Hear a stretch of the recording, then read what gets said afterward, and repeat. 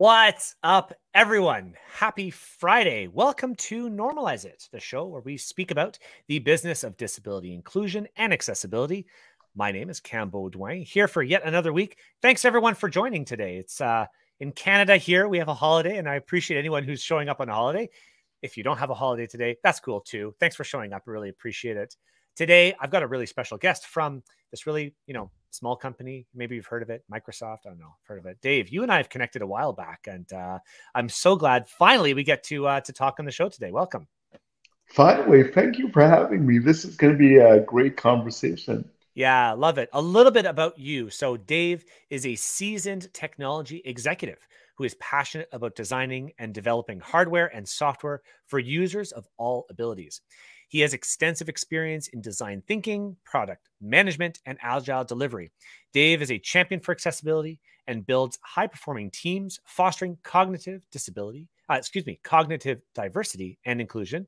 Dave, welcome to the show once again, and let's do some rapid-fire questions because we want to learn more about you. Are you ready? I'm ready. All right. Let's hit this off here. Okay, so first off, are you a coffee drinker or a tea drinker? Neither. I'm a water drinker. Water drinker. Okay. All right. I'll put you in that camp then. That's okay. Like audiobooks or podcasts? Audiobooks. And chocolate or vanilla ice cream? You're really kind of asking me to choose between mom and dad here. How I'm about gonna have to I'm gonna have to go vanilla ice cream with chocolate on it. There Oh, we that's a go. good one.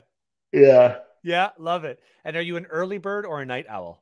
Oh, I'm definitely an early bird. The earlier you get me, the smarter I get. Oh By yeah. the end of the day, I'm just like a yes, no kind of person. Are you like the 5 a.m. riser?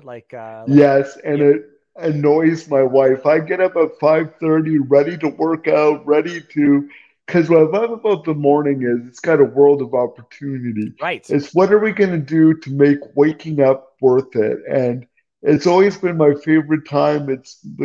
Where I work out, it's where I meditate, it's where I grow myself and just kind of reflect back of am I doing what I wanted to do and stuff like that. So love the morning. Glad we're talking kind of early today instead of end of day, because then you get a much more vibrant Dave instead of a yeah, what's up?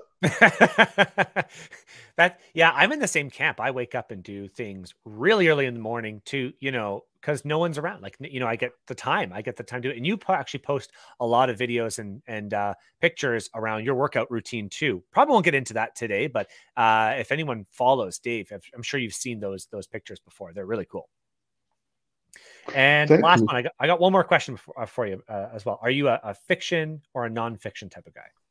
I'm a nonfiction kind of guy, even though I love watching Marvel movies but when it comes to where I'll read and spend most of my time, it's nonfiction because trying to navigate the world with a disability has its own fiction as well. And there's so much out there to still learn, right? I can already tell Oh, that. for sure. Yeah, yeah. So Dave, today we're going to be talking about why assistive technology is like critical to, things like program management, things like the organization as a whole.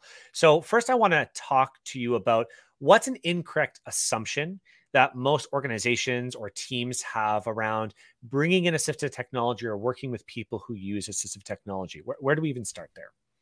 So, if I can understand your question a bit better, are you talking about using assistive technology like screen readers or voice to text, or are you talking about building accessible features into a product to make the product more accessible? I I'm just going to want to say make sure. Yeah, most teams, I would say, they struggle with that hands-on type of aspect around assistive tech. And it's really easy to say, let's just go download a screen reader to make it easy. But what else should we be considering? And what have you seen in your experience that most people get wrong? Well, I think what they get wrong is, and we as vendors got to get better at it. They just don't know what kind of assistive technology is out there. Because there used to be a time where the only time we could get our assistive technology was going through an occupational therapist or some speech pathologist or vocational rehabilitation counselor. So that was the only one path to purchase. As we have more consumers with disabilities out there, that might not follow the same model of going to the medical place, how do we move from treating them like a patient to Hmm. treating them like a customer and treating them like a user? I think even though we're getting better at designing and building for people with disabilities, we still have a huge gap of how do we market, how do we get that path to purchase to make it available? So we start with awareness. What can they do? What can they do to use it? And then not be settled on the first thing we find because not every assistive technology is equal, and people with different disabilities or even different preferences may choose one over the other. Because I think sometimes assistive technology, we only get happy that it makes things possible, but if it doesn't also make things more usable and easy, Hmm. then we're just giving somebody another struggle to simply do what they couldn't do instead of doing it in a more equitable, delightful, low touch, very intuitive way. Yeah, I like that word that you said they're delightful because that is so important, right? Like, how do we make just a great experience for users? I was speaking with someone recently who he's a researcher and he has done true research on how do people of all abilities interact with certain technology. And sometimes it's not adding stuff that's the best solution. Sometimes it's removing, making things simpler. It's not always just throwing another piece of tech in front of someone saying, like in an office scenario or something like that, fixing a chair is something sometimes as all you need to do instead of adding more devices to a workspace or something like that. And that's a great point, Kim. Even when a couple of years ago at Microsoft, we released the Surface Adaptive Kit. Hmm. And simply, it's a box of stickers. Now, you might go, what's a box of stickers gonna, how's it gonna help someone? But people need to be able, you got to think about the path of a disabled user. We Right. don't just start doing, we have to get our device, open it up, set it up. And with the Surface Adaptive Kit, it allowed stickers with different key touches where blind people could use it to be able to identify certain keys by touch. We could do port matching cables. Hmm. And then for me, that has a physical disability, what I liked about it was the lanyard we could put on to easily open a laptop. Because Right. as you know, with some of the clamshell laptops, you got to basically peel it apart. And Yes. not all of us have that strength. And before, I used to use a fork. And there's nothing more embarrassing when you're at work with your peers. One moment, just let me get a fork. I just got Yeah. to. Right. It's not for And lunch. It's to open up this darn laptop. Right. And also, what that Surface Adaptive Kit did, Cam, was it was actually elegant, beautiful stickers. It didn't make your device look like it was modified. It Hmm. looked like it was productized, it was fashionable. Because I think assistive tech and aesthetics doesn't need to be mutually exclusive. Because as disabled people, we love beautiful products too. Right. Right. Right. And now I've been doing a lot more research recently or just learning about people who have things like nerve damage, right? Who, when we think of things like a button to open a door or continuing on this idea of opening up a laptop that's really difficult to use or just stickers, someone with nerve damage, we're not only speaking to people who are in wheelchairs or only speaking to people with cerebral palsy or things like that. We're just speaking about people with who don't have the strength to open up doors or devices or things like that. And I think that's a really, like you said, elegant way to just make things more usable. And that's why designing assistive tech is so challenging, right? Because to a non disabled user, if something is not usable, they learn to compensate because of their natural ability.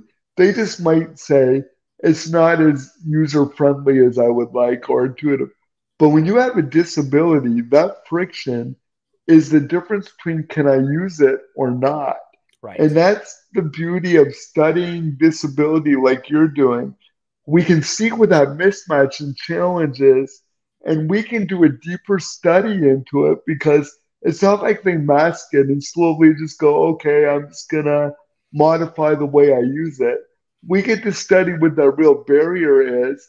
And even then, when not disabled folk use it, Hmm. they realize they removed the friction that they just got unconsciously used to and didn't realize was there. Right. Exactly. Exactly. It's because we can observe something easily. Let's say someone who's not blind or doesn't have a vision impairment, we just get over it really quickly, and all of a sudden, it's that unconscious block that we had is all of a sudden resolved. Yeah, yeah, definitely. Yeah. And now, what I like about your story also is that you didn't come from the world of accessibility before. No. You came from something totally, not really, and then you later on became an advocate. So, yeah, can you tell us a little bit about that? Yeah, so it was interesting in my career. I went to school for tech and business, and it's easy to think that someone in a wheelchair is going to work in accessibility. And I would purposely stay away from it early and midway on my career because I thought, how convenient is it to have the dude in the wheelchair preaching about accessibility? So I was an agile expert, I was a product expert, and I trained agile and product as my side gig because I love giving people a better way to work. Yeah. Because everybody faces challenging, and the quickest you can go from idea to user satisfaction, it makes everybody better. So I spent a long career there. And, when the pandemic hit, I think a lot of us did a lot of soul searching, right? Hmm. What is it I want to do? And so I turned 50. I broke the glass ceiling at a national bank and I was the vice president of Global Agile. But what I was noticing, Cam, was I was never seeing other people like me in the Hmm. meetings I was at. I was really like, why am I the only one? Why isn't there? And I really wanted to make sure that with whatever years I have left in my borrowed time, how am I going to make sure that there's going to be others at the table? How am Right. I going to ensure we enable other people with disabilities to be able to have careers, to have a life, to have colleagues that become friends, friends that become colleagues? And I chose to go to Microsoft to put my product delivery expertise and to learn about disability. The Hmm. first thing I had to learn was there happens to be more disabilities than just cerebral palsy. So, like you, just trying to do deep learning, understanding, and I am blessed to have Bryce Johnson as part of my team that really helped me understand disability and Solomon to understand advocacy and stuff, and then putting my product agile and leadership to really kind of supplement that, Hmm. we're able to really do a lot of great things to really kind of learn from the community and advocate to be able to get products out there to be able to help them close the disability gap of trying to get more people with disabilities in school Yeah. and trying to get them in the workplace, right? Absolutely. Because that cognitive diversity is just so important, right? Like, if you and I thought exactly the same, we'd be redundant. But the Right. beauty is, you and I have different strengths, weaknesses, experiences. When you build a team like that, we know how agile, how cross functional work. Add on top of that cross cognitive diversity, then you got a great multiplier because those that use our product should be reflective of those that build our product. And ensuring we build the product that represent all the users that we hope to use it really helps us to ensure where the gaps are so we can quickly align to try to solve them.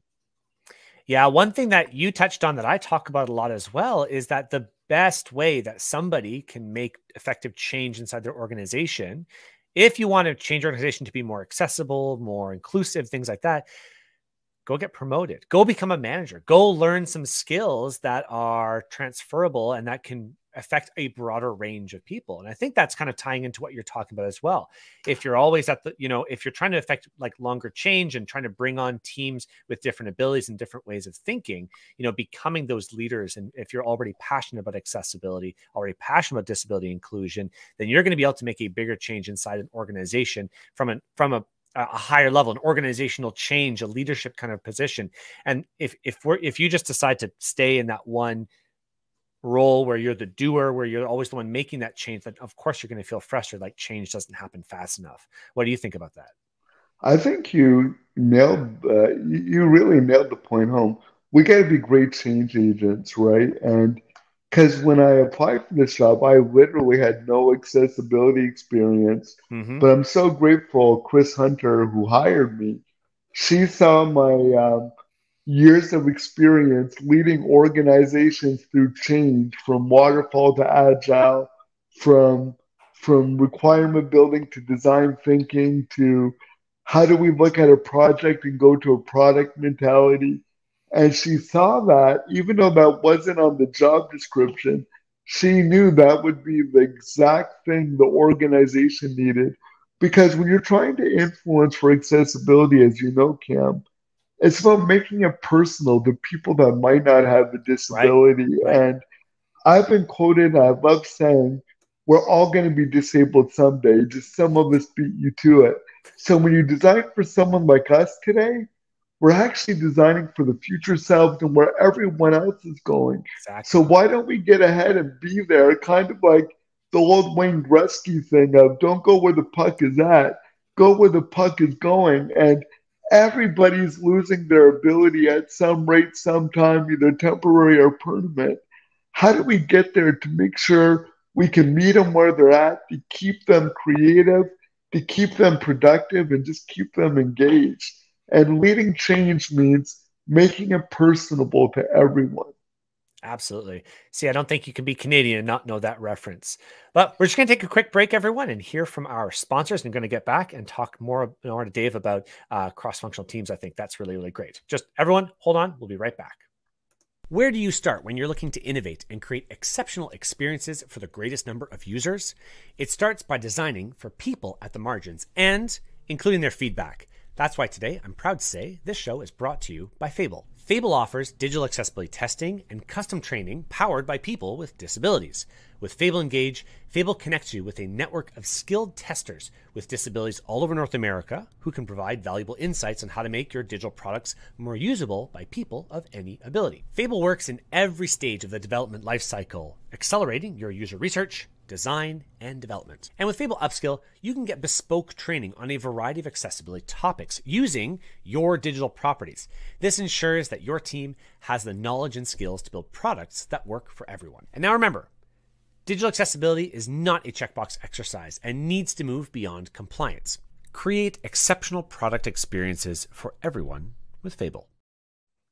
Welcome back, everyone. Dave, I want to talk about something that we talked about just before the break, about cross-ability teams and different thoughts and minds and stuff like that, because I think that is, we don't talk about that enough. In fact, I don't think that our industry really has enough data, and that's a big fault of our industry. We don't do enough research into really how do we move, and there's a lot of research kind of on the very end user. How does this work and how does that work? But kind of from an organizational point, we are desperately in need of some real functional data on that. But tell me from your experience, when you bring people of different abilities in, when you talk to people of different abilities, why is that beneficial, and how do you start building that team? I think what's beneficial is disability can be so complex, right? So many, even if you take cerebral palsy, there's people that might have cerebral palsy that you would never know, and very Mm-hmm. profound cerebral palsy. And then when you add intersection of disability and intersection of, nationality, gender, the complexity is a multiplier. So I think when you're building great products, it really starts with curiosity. What are you struggling with? And not just asking them questions, Mm-hmm. just observe, watch, learn, really experiment and give them different options. Because I think sometimes we get excited of we put a solution in front of someone and they're like, can they do it? Great, they can do it. We solved it instead of, did you watch how much they struggled using Right. it? did you see some of the cognitive challenges of them really trying to, like, if you've ever used voice to text, the way we write is different than the way we talk. So Right. when we dictate a message, it is in written form, so we have to go through and make it more concise. But think about when you're dictating something, you're trying to keep ahead. You're using so much cognitive energy, and then you got to edit it through verbal commands.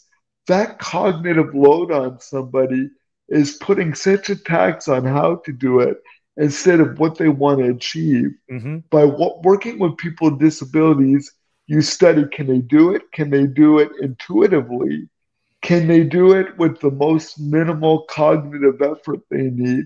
And what are the different variations do they need? And that's the beauty for hardware. 3D printing has been that great kind of closure, right? Where the product leaves off and tailoring and customization needs to go further by the user.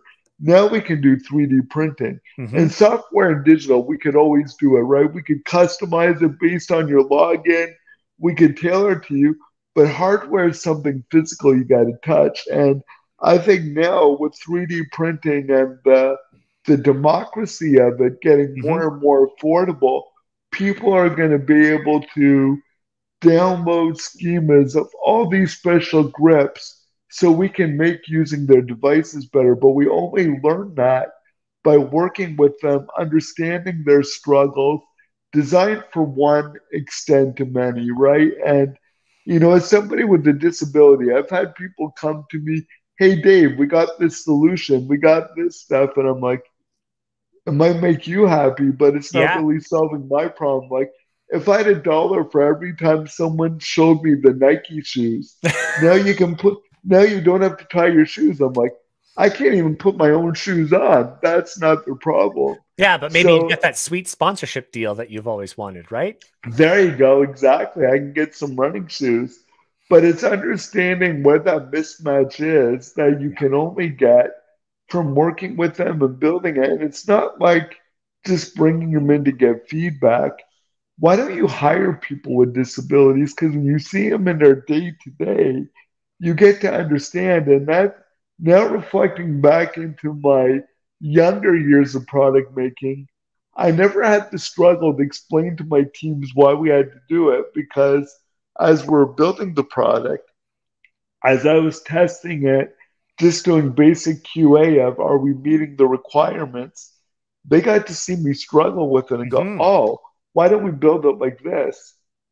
And that's simply now that we have remote working and it's coming more proficient, hiring people with disabilities now has come a lot easier. Right. And I'm not, and everybody is like, well, is it a token hire? I go, no, it's like in the old days, we used to go, we want these requirements, PMP preferred. To Right. me, I want those requirements and this diversity preferred where if how do I get different abilities, invisible and visible? Right. Right. Because what I'm afraid of, Cam, all the mistakes we made with visible disabilities in the 80s and 90s, I'm afraid we're almost going to do the same thing for invisible disabilities because we're not taking the time to be empathetic to it, to Yes. understand it, to acknowledge it. We learn from visible disabilities. Why don't we quickly learn and fight those kind of just biases or misunderstandings of invisible disabilities? Yeah, that's huge. And these biases and misunderstandings, autism is hugely misunderstood. Kind of what I knew growing up, or it was defined to me, is so vastly different from the reality of what autism is. And there are some great people on all the social networks. I've we were talking before the show that I've just joined TikTok in a meaningful way to follow people with disabilities who are sharing their stories, and it's enlightened me to how people live with different types of invisible disabilities that I wasn't aware of before.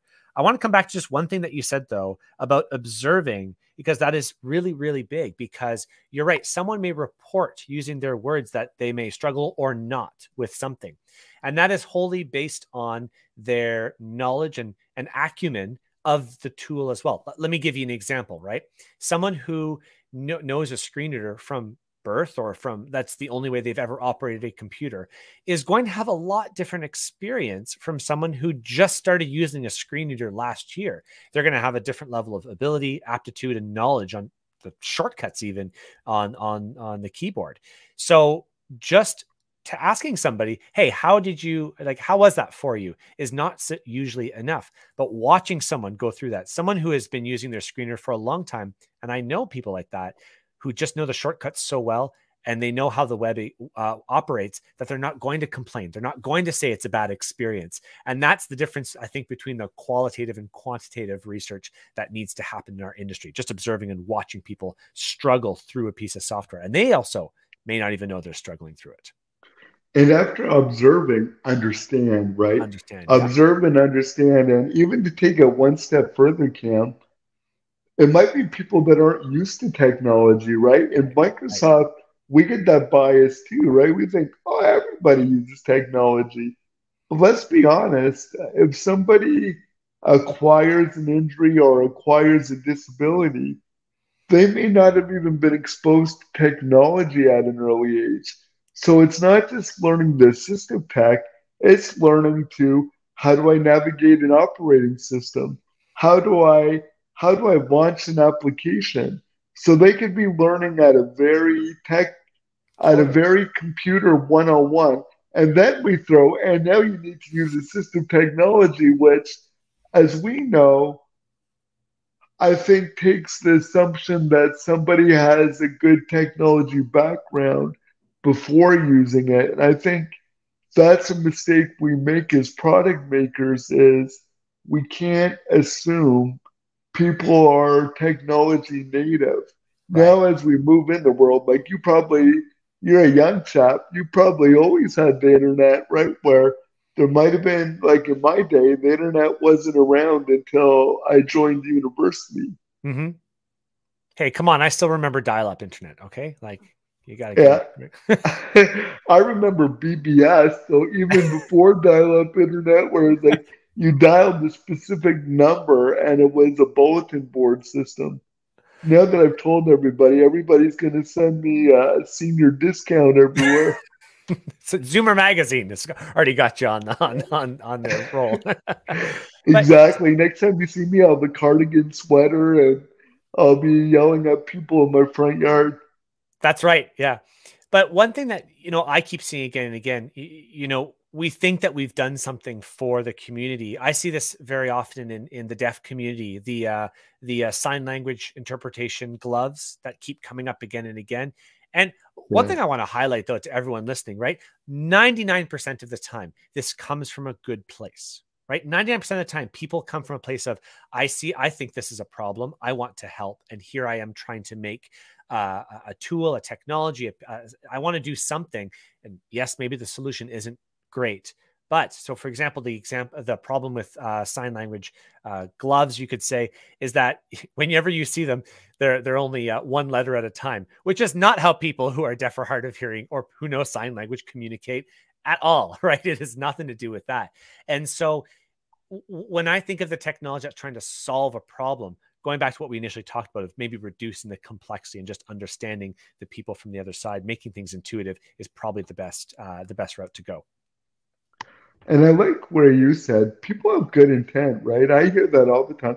Why did someone even try to design and build? I'm like, isn't it the battle we've been facing the last 7 years, is to get people to even consider products like that, either useful or not? At least they had the right intent to do it.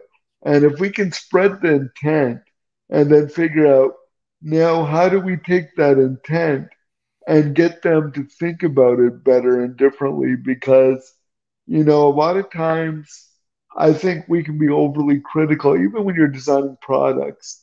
It's hard to design them equitable for every disability all the time. Mm-hmm. So you really need to make sure you're balancing your roadmap and backlog on many different types of disabilities, and where if you focus on one release for a certain type, make sure the next release you do something else, right? So it's kind of like any kind of product making. How do you keep the user is equally happy or equally frustrated because you're trying to balance out the curriculum. And but it starts with good intent. And we got to start opening the window because there's certain camps like Cam, that well, if it wasn't designed specifically for disability, they can't count it as accessible. Right, And right. I'm like, why not? Like Windows Hello wasn't designed for accessibility, and Windows Hello is something you look at the camera and it automatically logs you in. Hmm. It wasn't made as an accessibility feature, but it sure makes my life easier when I don't have to keystroke a password Right. every 10 minutes when my device rolls out. So let's extend it to, yeah, it was designed exclusively for disability, which is good. We still got to do that. But kind of open up our appreciation for things that weren't actually built for disability, but helps people with disability, Absolutely. and give it that kind of openness we do when it starts from disability first. I love it. I love it. Hey, Dave, we're just about at time here, and I want to ask you. What's one big takeaway that you want people listening to remember? Just don't design for the world you see, design Hmm. for the world you can imagine. Because when I grew up in the 80s and 90s, I never pictured to be the career I had or do it. Yeah. I had to keep one leg in the unknown of what could be possible while I had one leg in the knowing. So I challenge people when they're designing for today, also design for a world you don't see, Hmm. because the only way we're going to see that world is when we get bold enough to start designing for it.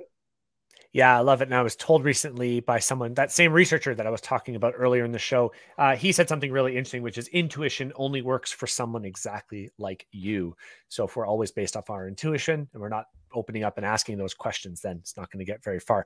Dave, what's the best place to find you? Where do people follow you? Where do you post those great pictures of you doing your exercise routine?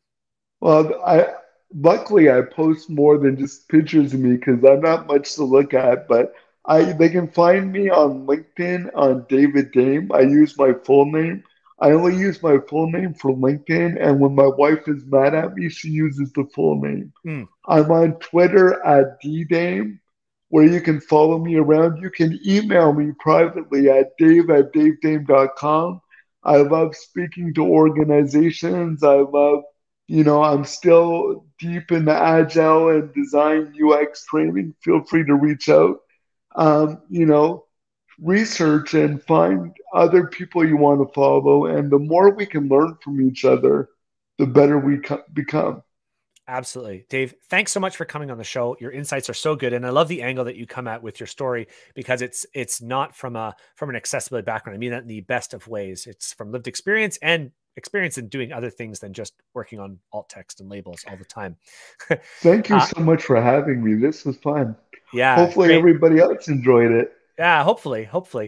And I get asked quite often if ever you'd like to support the show, you can take a quick scan of the Patreon barcode up on screen right now, or go to www.cambee.pw/Patreon and support the show there. Or you can buy some swag at a11ythreads.com. We've got mugs, we've got laptop bags and t-shirts and stuff like that, even the snazzy hat, but not in black because this is now my logo or something like that. So everyone, thanks so much for attending. Dave, thanks for coming on the show, and we will see you next week.